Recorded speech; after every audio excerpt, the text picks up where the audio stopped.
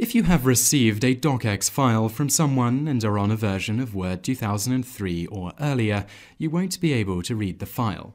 This tutorial will show you how to convert docx to doc so you can read the file. Your first option is to download the Microsoft Office Compatibility Pack. This is perfect for people who have many docx files to open. It converts files to a usable form as you open them. Search Google for Microsoft Office Compatibility Pack and click the top link. Click the red Download button on the next page, and in the window that appears, click No Thanks and continue. The pack will download, and this can take some time. When the download is finished, click on it and open the file. Click Yes in the dialog box that appears, accept the license terms, and click Continue. The installation will run. When it is finished, click OK.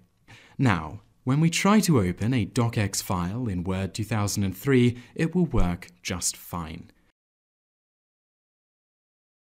To convert this to a doc file, click File, then Save As, and by default, the file will be saved in the older format.